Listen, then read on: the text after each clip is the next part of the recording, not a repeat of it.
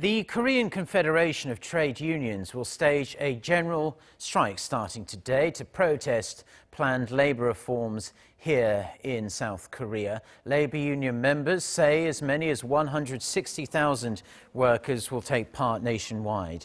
The strike comes as the government limited the maximum weekly working hours to 52 in order to prevent people overworking and stimulate the domestic economy in the form of increased leisure spending. The government later allowed for certain businesses to exceed the 52-hour work week for a maximum of 3 months, as long as the total average hours for the year were within the set limit. It's now considering expanding that period to 6 months.